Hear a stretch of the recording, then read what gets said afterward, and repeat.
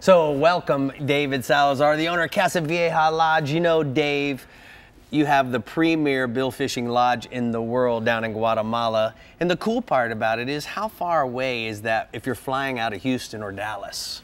Houston and Dallas, they both have direct flights into Guatemala, and I think they're about 2.5 hours. Yeah, 2.5 hours. Yeah. You know, so Dave, one of the questions that we always get asked is, not only can you go there with families and with as individuals, you even have packages where a single guy can fish with 2 or 3 other single guys.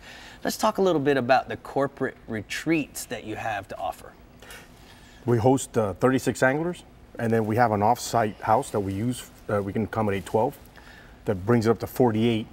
And then the corporate retreat, generally what we do is set up their meetings either inside the restaurant or underneath the rancho.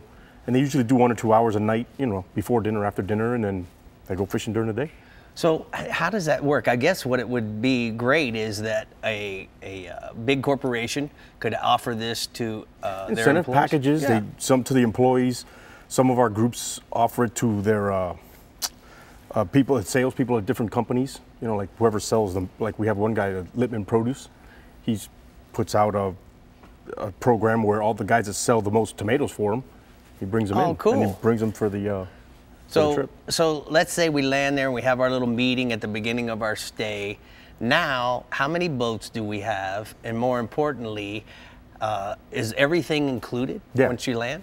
Yeah, once you land, everything's included. It's all, you know, the transfers included, the meals, your laundry, all your bar drinks, your, you know, the food, the boat, you know, everything on the boat, your tackle, everything's included. You know, all you need is your airfare, tips, and $28 a night room tax. Oh, $28 a night room tax. Yeah, you got to pay that in Guatemala. Can't get out of that one. Yeah.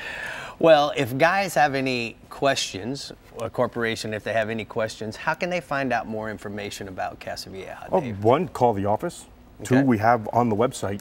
There's a corporate group link that's on the website also to find out more about, you know, how to do that. So what's the best time of year to go to Guatemala? Man, everybody asks me that, man. I was just there yesterday, and one of our boats raised, what, 25 fish or 28 fish yesterday, or in the 2 days of fishing, I'm sorry. Sailfish? Yeah, marlin? sailfish. And got 1 marlin, was 17 sailfish, a bunch of tuna, a bunch of mahi. So it's pretty much a year-round fishery, it really is, man. Guys, it sounds like the perfect place to go if you want to go offshore fishing. I've been there many, many times, and I highly recommend it. So make sure you go ask Dave and tell him Rick sent you.